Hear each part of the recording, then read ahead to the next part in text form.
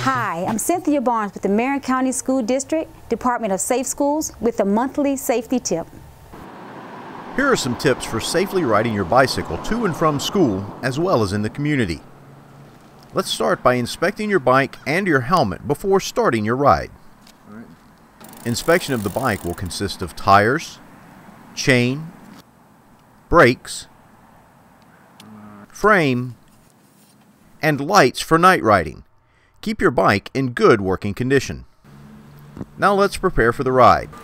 Follow these safety tips and you should have a safe and enjoyable riding experience. Always wear your helmet. Obey traffic signs and signals. Never ride against traffic. Don't pass on the right. Keep both hands on the handlebar ready to brake. Scan the road behind you.